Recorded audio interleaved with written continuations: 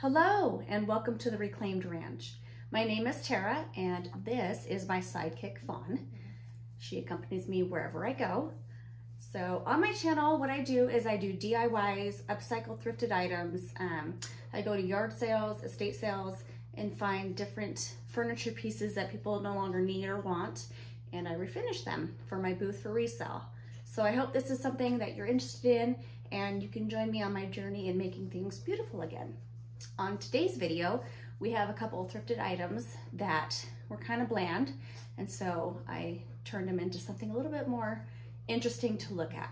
I hope you enjoy. We'll see you there.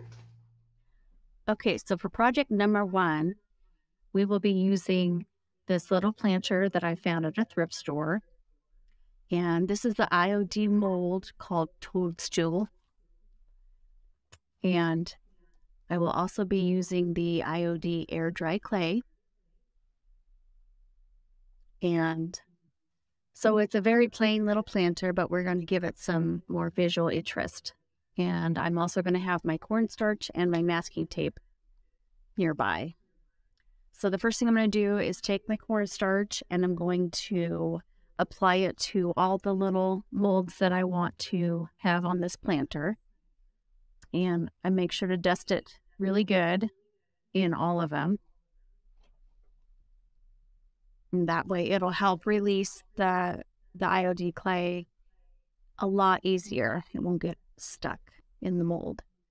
Another tip you can do is when you're done placing the clay in the mold, you can put it in the freezer for about 10 minutes and that'll help release the clay real easy. You can also use resin instead of clay, but because my planter is round, the clay will mold a lot easier to that round surface. And then once I'm done, I will put over and tap out the excess cornstarch. And this IOD air dry clay is the best that I've ever used. It's very pliable, very smooth texture. And the first thing I like to do is kind of roll it between my hands and get it nice and workable.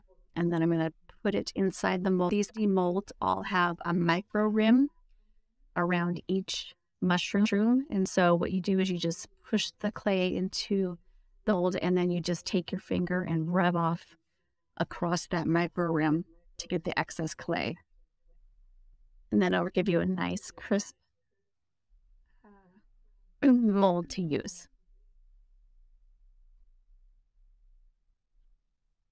And then when you're done using your clay, what you want to do is take a baby wipe and wrap it around the package and then put it in a Ziploc bag to prevent it from drying out. So I'm going to continue this process for each of the mushrooms that I want to use. And then I use the gravity to help release the molds. And you can see there that it has a nice crisp line and they are very, very detailed. Very pretty. So what I like to use is this Titebond Quick and Thick Multi-Surface Glue. So again, just gently patting each and every one to glue on there and it'll dry nicely. Sometimes you can get cracks in it, but that just kind of adds to the character. And then I tape everything on.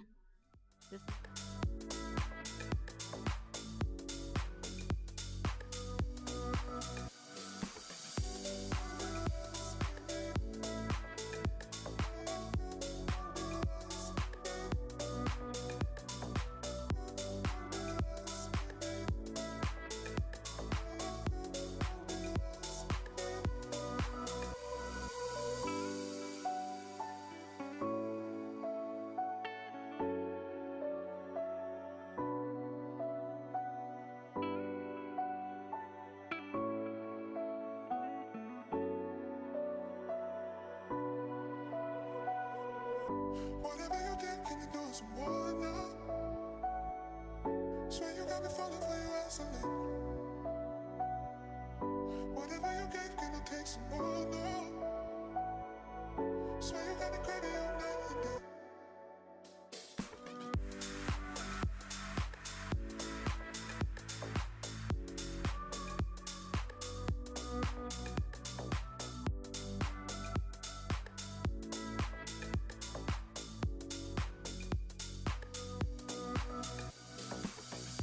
This is the next day, and everything has dried nicely to the planter. And so now is the fun part where we get to paint. So this is DIY faded burlap.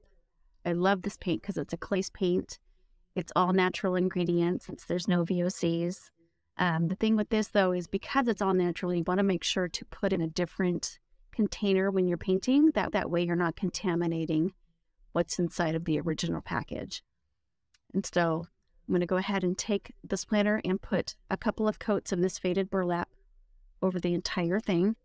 And due to video purposes, I'm going to use a heat dryer or a heat gun to help dry in between coats.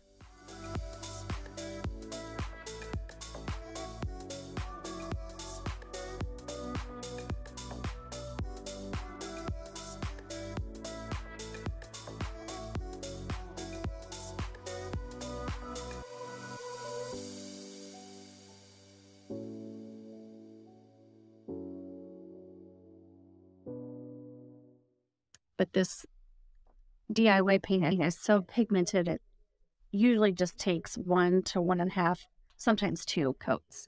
So this is DIY Gypsy Green, and I'm going to take just a little bit, put it in a container, and then I'm going to kind of water it down with my sprayer, and then it'll act like a watercolor for the mushrooms. And then this is where you can get as creative as you want. You can use lots of colors, or I like to use like the earth tone neutral colors for mushrooms. So I'm going to start with adding the green to where I think it should go on each mushroom. And you can see how pigmented it is. It's very, very dark at first, but then I'm going to take a baby wipe and lightly pat on it and blend it until it's more muted. And I'll show you that here in just a second. You can see that it's just nicely blended into that faded burlap color. So I'll continue this on around the whole thing, and then I'm going to use Dark and Decrepit from DIY. This is a liquid patina, or you can also use it as a glaze, or even a top coat. It's a beautiful brown color. And what I like to do is use it to get into all the little details and then help bring out those colors.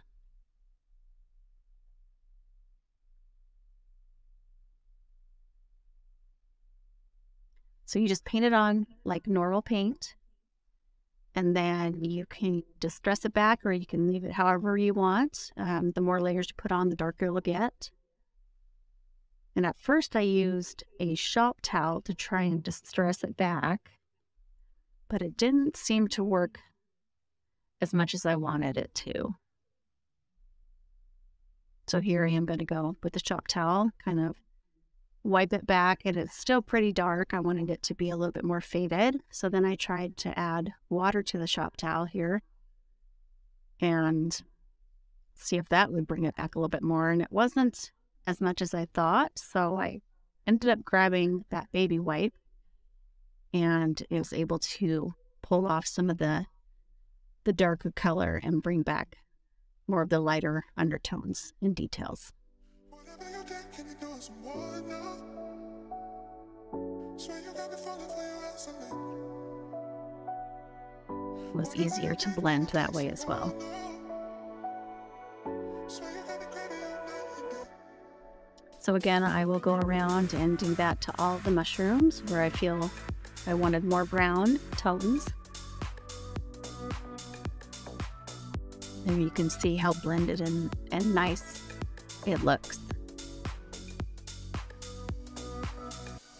So here I am all done, and I'll show you the entire planter here. Just gives it a lot more visual interest when you add something to the planter. I'm going to use the heat gun again for video purposes, but it's actually a little better to just leave it sit and dry on its own. And then for the final coat, I'm going to use Big Top from DIY. It's a top coat, and I'm going over really lightly because with that DIY paint, you have to seal it in order for it to be permanent. And like I said, it's water-based, so if you push too hard, it can actually reactivate that clay-based paint and take it off. So I'm just lightly feathering the top coat over the entire planter, getting into all those little crevices and details from the mushrooms. So it looks a little splotchy right now, but as soon as it dries completely, it'll be beautiful. And you'll see that here in just a second.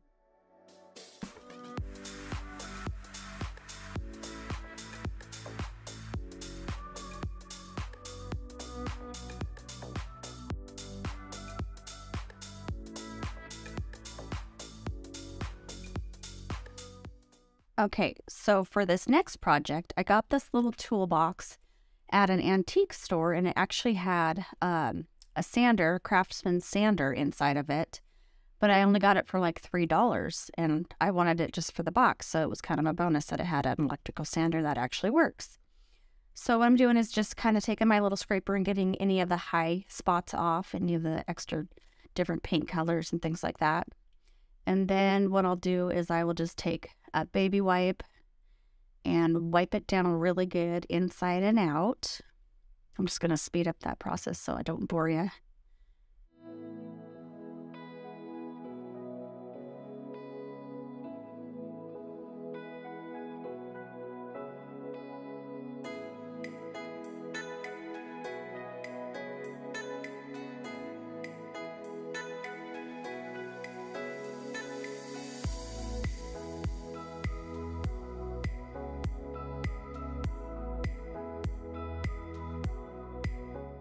So I dried it off completely with my little heat gun, and then it was time to paint. And I'm using DIY's Farm Fresh. It's a beautiful blue-green color. And I'm using the new DIY paintbrush, and I believe this one's called the Little Dipper. It's great for using for smaller projects, and you'll see here the bristles are so soft and very flexible, and it just makes painting super easy, makes it glide right on to your project. With the new paintbrushes, you will expect to have a couple of the bristles come out, but they are very high quality paintbrushes.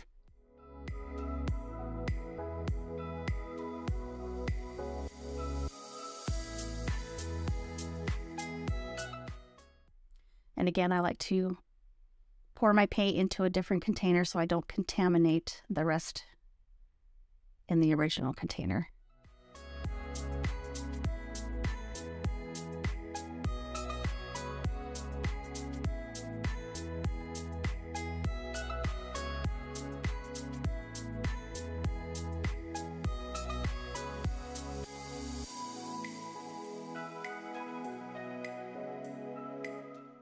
And here you can see how it just glides right on. Of course, it's a metal surface, which makes it pretty easy, but even in porous surfaces, it works really well. Here you can see me picking off some of those bristles that have come out.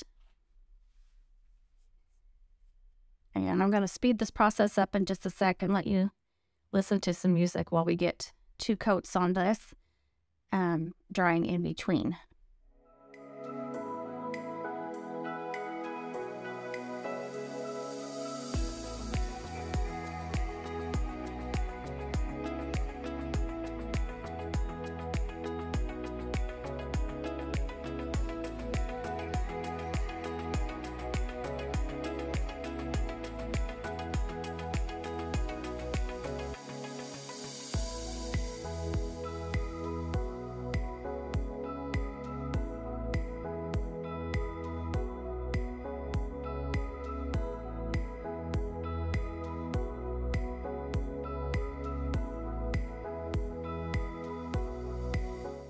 And with the DIY paint, you can always tell when it's dry because it will be a lighter color. But then once again, when you seal it, it will return to its normal color. So you'll start to see lighter patches, and that's when you know that it's dry.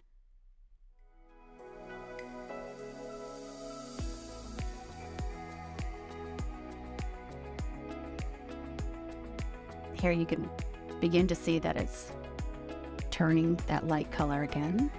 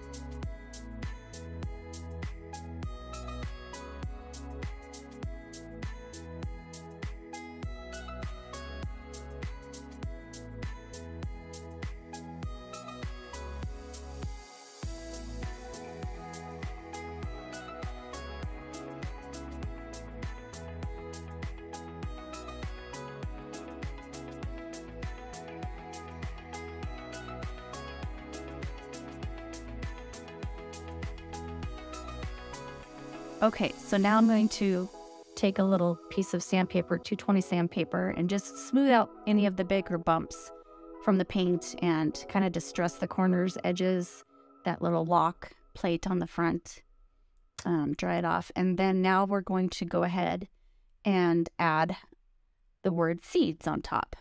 So this will be for some garden seeds. Again, this is IOD stamp called Typesetting.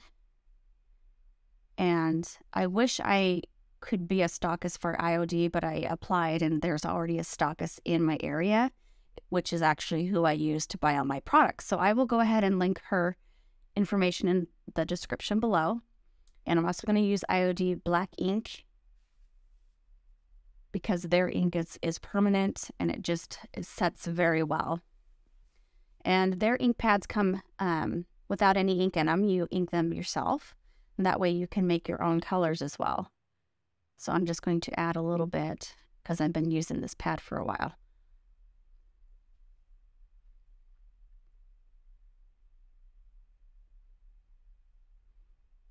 And so I'm going to put the letters onto what's called a thin mount. It's just a thin piece of plastic with the grid lines on it to make it easier to kind of center your word and make sure that everything looks nice and neat. So I'm just going to place it on the box where I think I would want the word. I usually just eyeball things. I never get the ruler out. Some people prefer to do that, but I'm just kind of a wing it type of crafter. So I like to just eyeball it and say it's good enough. Whatever you get, can I take some more? No. Swear you got me crazy all night and day. I'm just trying to make enough room to leave for that extra E and S at the end.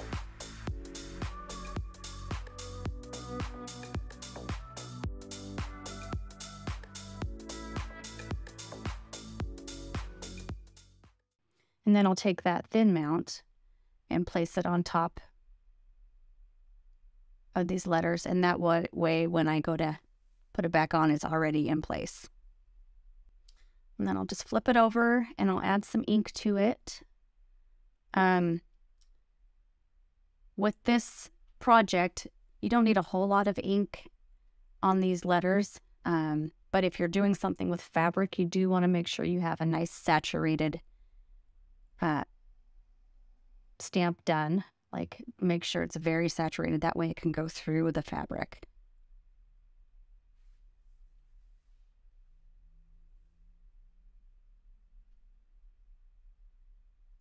So I'm just going to line it back up where I think I want it. And then I'm going to press it down with one hand and hold on to it while I use my other hand to work the stamp down. You want to make sure to hold on to at least one part of it. That way it won't slide and smear on you.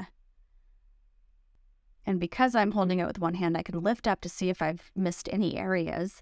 And I did on the D and E, so I went back and just kind of pressed down a little bit more and was able to make that stamp complete. And then you just want to lift off and then you're done. And I always use a baby wipe right after just to wipe the ink off so it doesn't stain the stamps. And it does have a distressed look. These letters do have distressing in them, but I did miss a couple spots you can see there in the S and E, but I actually love the way that looks. So usually when I'm done with all of my stamping, I go back and sand and distress anyway, so less for me to do. And I'm going to seal it with the DIY Big Top again.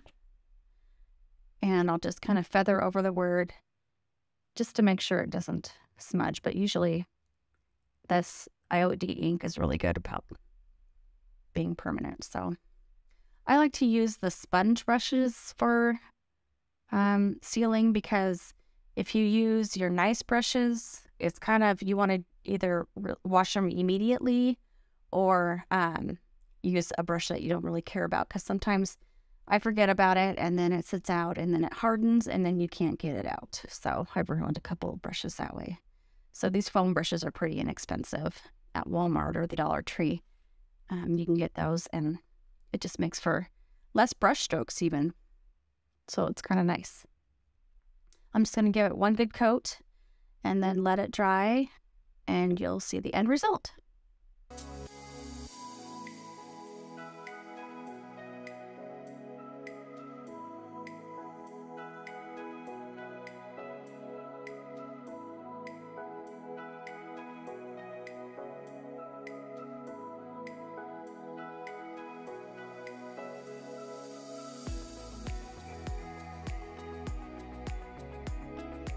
I want to thank you for taking the time out of your day to watch my video. I hope it brought you some inspiration as well to do a DIY craft of your own. If you have any questions, go ahead and leave a comment below and let me know which one was your favorite out of these two. And I will be doing some new ones real soon. Thanks for watching. We'll see you in the next one. Bye.